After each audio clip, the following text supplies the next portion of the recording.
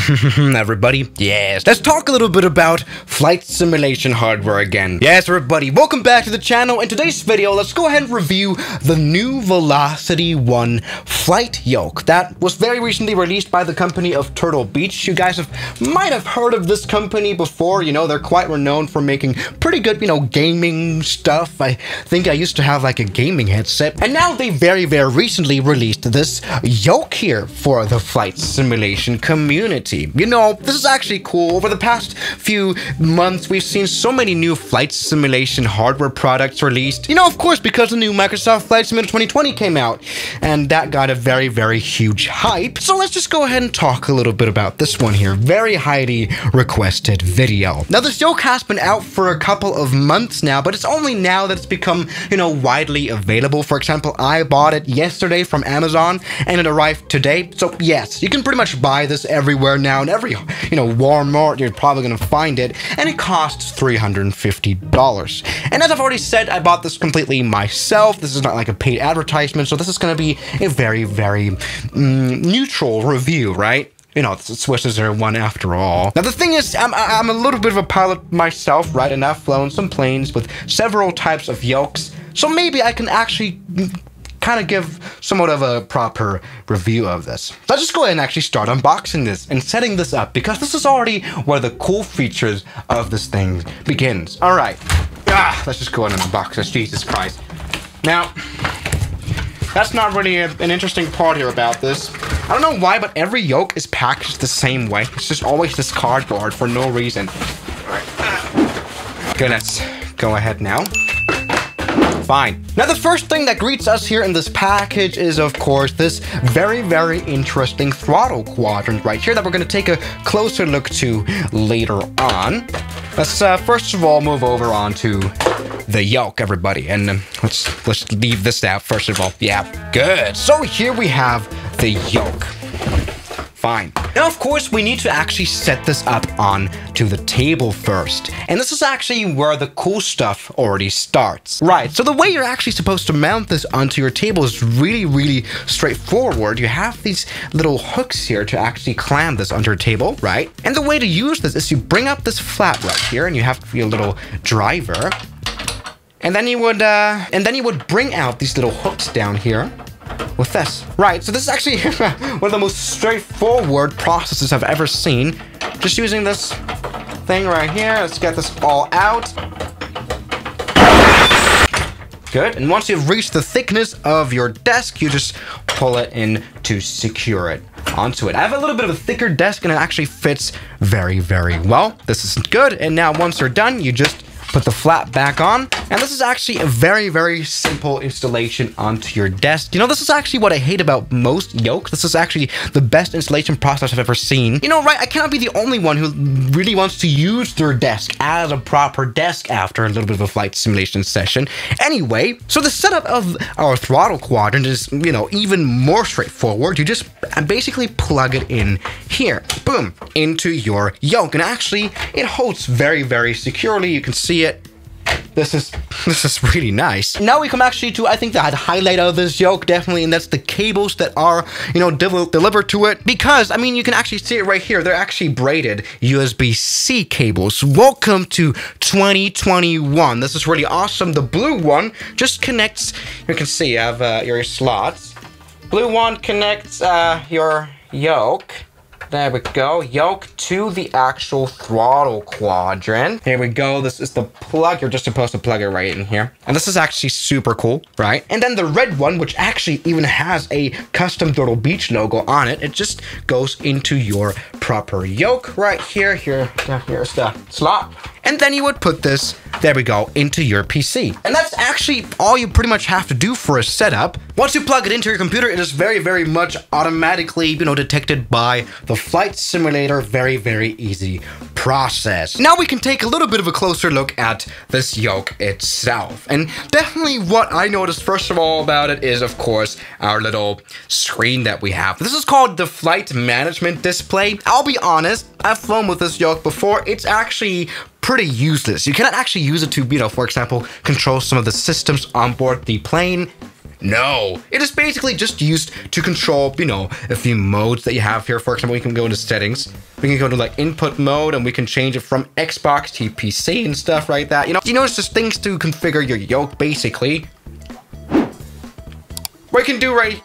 By the way, yes, you can actually use this on an Xbox. This is, by the way, one of the only yokes to actually be able to do that, which is really cool. Whatever, but the most important part, everybody, is of course the RGB. We can change it here from blue to purple. We can change it to, yeah, red. Look at that. We've got all the colors we want. This is proper RGB.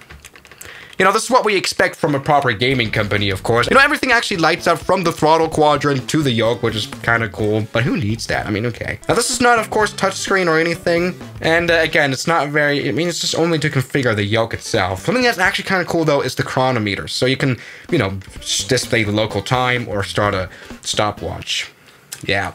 Anyway, other than that, the yoke is actually quite well equipped with, you know, things like switches. You have a lot of them. There's some more. You actually basically everything you need. You even have some shoulder buttons right here, which is really cool. And then something you have right here, which I found very interesting, is, you know, some status lights.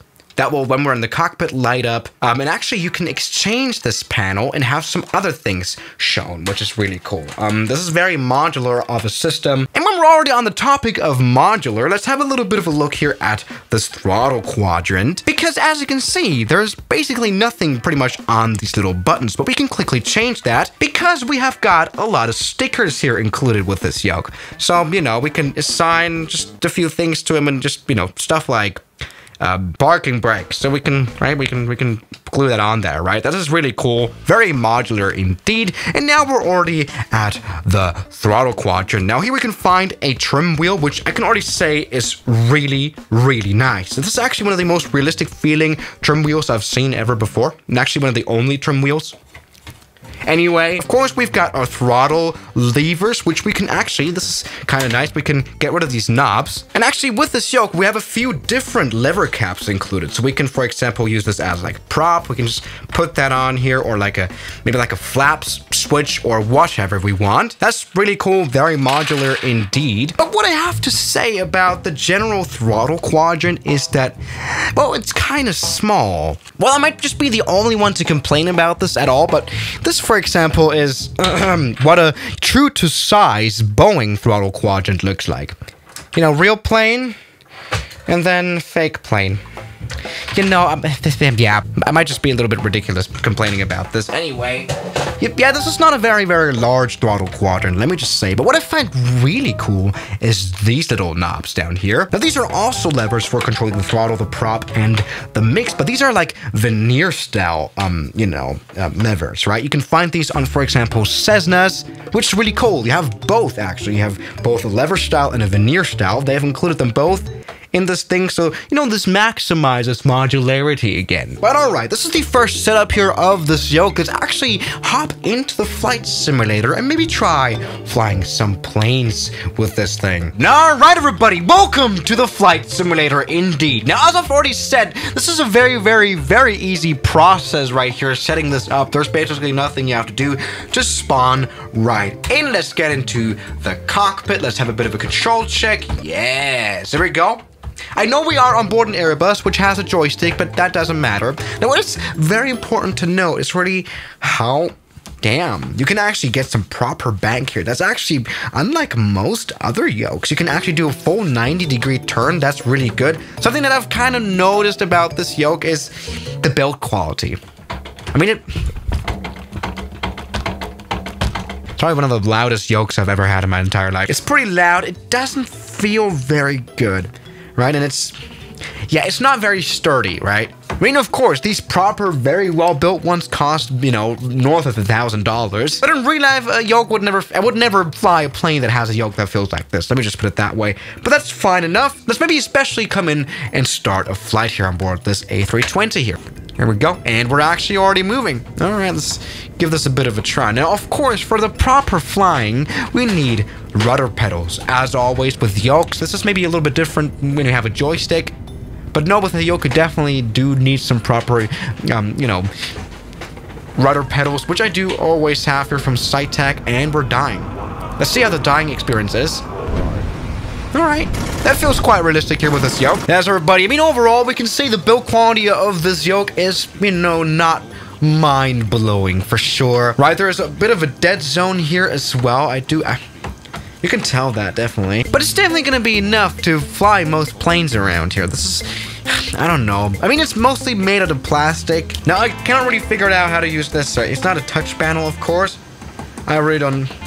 Yeah, whatever. Let's maybe try to land this plane here. See the butter capabilities of this interesting yoke. No, right to here. Now with a proper plane that has a proper yoke system as well. Here we go. Welcome aboard the 777. And by the way, while we're at it, we can take a little bit of a look at those veneer style throttle levers right here. Because with them, I have a little bit of a, you know, problem with the build quality as well. You know, in a real Cessna, for example, you can, you know, turn them around to make them more stiff and stuff like that, but it's cool to have them anyway. Yeah, overall the feel of this whole system is okay. It's all right. Anyway, let's maybe perform a bit of a butter landing now here. Indeed. All